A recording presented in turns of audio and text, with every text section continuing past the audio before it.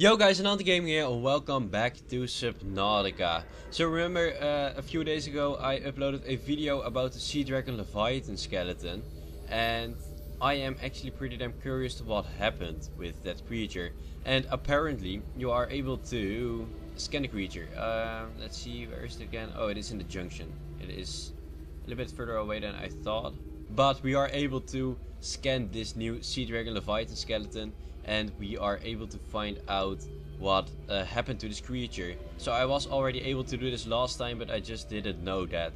So that is why I didn't scan it back then. But I know that I can scan it right now, so I'm just going to look this skeleton up really quick, and then we're going to scan it so we know what happened to it. So as you may know, the Lost River Precursor base, that one is completely destroyed, and the Sea Dragon Leviathan does have something to do with it. And that's, oh, they changed it, they moved it. I think it was down there, but now it is right over here, and I have a scanner. So let's see what the PDA says when we scan it. Alien sensor. Alright, let's scan it. There we go. Data downloads, wow. Sea dragon skeleton. This semi-intact skeletal structure features a 99% overlap with that of the sea dragon Leviathan, suggesting it is either the same species or a close cousin. Okay. Head trauma. There is clear evidence of physical trauma to the head. The damage is so severe it must have been received shortly after death, somewhere nearby, likely caused by high-speed collision with a solid object. Age. The skeleton has been well preserved, but calcium decay suggests an approximate time of death around 1000 years ago.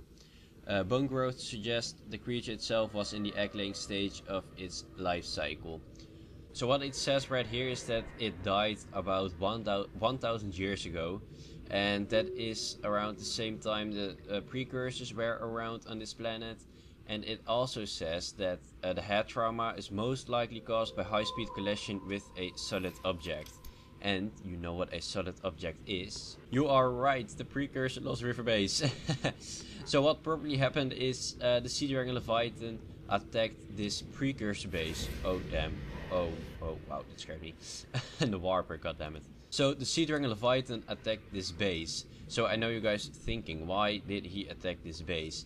So the thing that most probably happened is that the precursors had some Sea Dragon Leviathan eggs in this base, and the Sea Dragon Leviathan wanted that back, so he attacked this base. So he went in there, struck everything, trying to destroy this base, trying to get its eggs back. I don't know if he succeeded with that. I don't know if it got its eggs back, or that we are going to be able to find it around here in the base. I don't know anything about that. But we know that the Sea Dragon Leviathan had eggs, and we know that the precursors took them. So that is kind of the story right now behind this precursor base. So last time when I went here, there were some iron crystals around here in this room, but now there is a data download.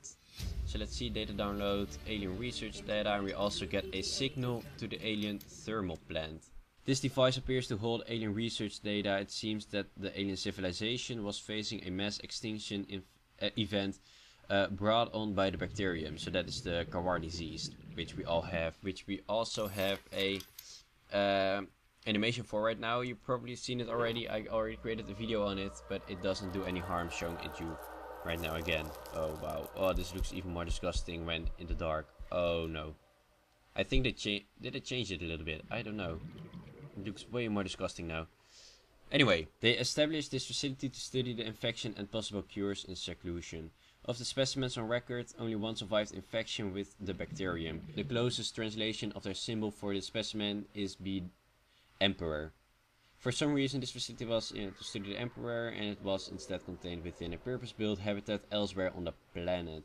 While it's unlikely that the specimen in question is still contained within the facility, it's possible the alien researchers left behind information relating to the cure they were seeking.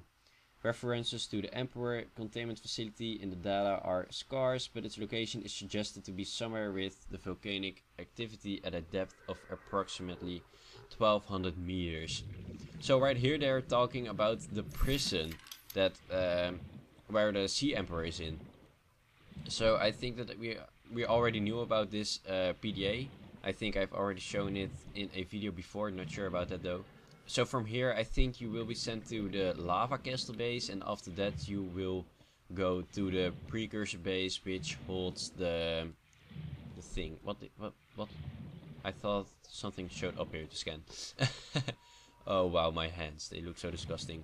But I think that once you go to the lava castle, you are going, or you will get some kind of signal that will get you to the precursor base with the prison in it. So we are also able to scan this creature right here, which was contained in this precursor base. So let's see what that says. I also saw a skeleton right there. I don't think we can scan it. Skeletal remains found in alien habitat. Skeletal remains of a vast predator discovered inside an artificial habitat at the alien research facility. Habitat. The environment constructed to house the specimen suggests it was kept alive in containment for research purposes for months or even years. Organic matter indicates the habitat once supported extensive plant life, though it has since decayed. Cause of death. Time of death coincidence with the facility's abandonment. There is little physical damage to the skeleton, suggesting death from malnourishment or outside interference. While it shares some skeletal traits with the biter, this fossilized specimen is significantly larger and features unusual forearms more in common with the sea dragon. It matches no living species encountered so far, indicating it has either faced extinction in the past 1,000 years or evolved beyond recognition. Alright, that is cool. So people have been calling this the biter Leviathan because it kind of looks like a biter and it is this big. And probably also because it has... Oh yeah, the invisible walls things. Alright, we'll talk about that later. But there is this thing, people think this is the biter Leviathan for some reason. That isn't confirmed by the developers. But yeah, I don't know if it has a name right now. If like an actual name, like an official name. So this warper, we are also able to scan this one, so we know something about what is happening around here as well. If we scan this, there we go. Self-warping quarantine enforcer unit. Alright, you know what? I'm not going to read this for you guys. Just pause the video if you want to read this all the way.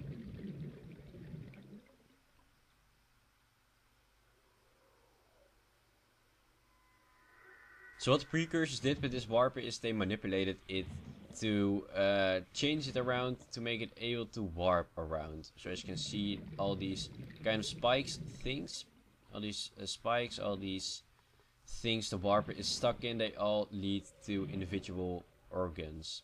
As you can see, I think that is the heart, isn't it? And right here these lead to some other parts of the body.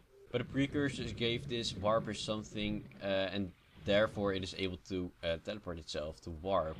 So since we are in the neighborhood, some things changed in the Lost River base, so I can also show you that as well. So this glass, this is broken right now. First that wasn't. First it was the glass in the warper room, which we were able to get through to get here. And this one is still just all the way finished. Let's see. Yeah, we already saw this in the other video. So right now in the experimental mode of Subnautica, there is this bug that there are a lot of invisible walls around here. The developers tried to, I think it was for the issue that the Reaper Leviathan sometimes came to the safe shallows, and therefore they placed invisible walls in the game. But for some reason invisible walls are everywhere now, and sometimes it's just pretty annoying because you aren't able to harvest the outcrops. That is something that I had issues with. And also some other things that changed around in the game is at the precursor base, the prison one where the Sea Emperor is going to be contained. Oh right, invisible wall again. I was able to move, I still am not. God damn it, what is happening? But I placed some more of these tripods around. So I think that there were first only 2 of them, and right now there are 5. If I see it right, they placed some more. Oh damn! They placed some more thermal plants around here, closer to the base, and also they removed this door right here. That was locked first, but it is unlocked now. I'm not sure why, but I'm guessing that it's going to be locked later on again. And there are also lots of parts missing from the precursor prison. So right now we're just able to fall through it. There are some iron crystals right there, flying. Oh damn. Oh no, we are falling further down. Oh no. What is happening? Oh my god, this is scary. Where am I going to end up now? Alright, so we are back at the gun for now. This was just the easiest way to teleport myself to her for now. But before I leave, there is something else that I should mention. The Ghost Leviathan. There has been a lot of hype around it, and especially last week, the developers released a picture of the Ghost Leviathan being in game, and it wasn't doing anything. It was just a picture of a static model doing nothing in the Lost River. So as you can see right here, this is a screenshot that was on the Trello page. That is on the Trello page. You can see it right there, where you can see that the Ghost Leviathan is in the game. So the thing that the developers said is that modeling this Ghost Leviathan isn't the biggest issue. So isn't animating it. The biggest issue is programming it, so that it has like its attitude, what it does, what it reacts to. That seems to be the biggest issue right now. That takes most of its time right now, and that is the thing that is holding it back. Also, one of the developers said that if it is going to be in the game, the Ghost Leviathan, it is probably just going to be a Reaper Leviathan, but with another skin. And I think that if it has the same kind of code, the same kind of attitude as the Reaper Leviathan, it wouldn't even bother me. Because the model looks so cool, and since it is done, I would love to see it in the game. And about the bug from the invisible walls, this is just what I mean. I'm swimming forward right now, but there is a wall in front of me, which means I am not able to get this outcrop. Oh, now I am. But sometimes it is just really weird. If you have the same issues, if you are also having trouble with invisible walls, just go back to the stable build, because this probably isn't in the stable build. Alright, so I'm going to leave this video right here. Thank you guys so much for watching this episode, and let me know what you think of what happened to the Sea Dragon Leviathan, the skeleton from like 1,000 years ago. I pretty like the story, and I'm curious if it did get its eggs. I'm pretty curious if it did get its eggs or not. Alright, so I'm going to leave this video right here. Thank you guys so much for watching this episode, and I will see you guys in the next one.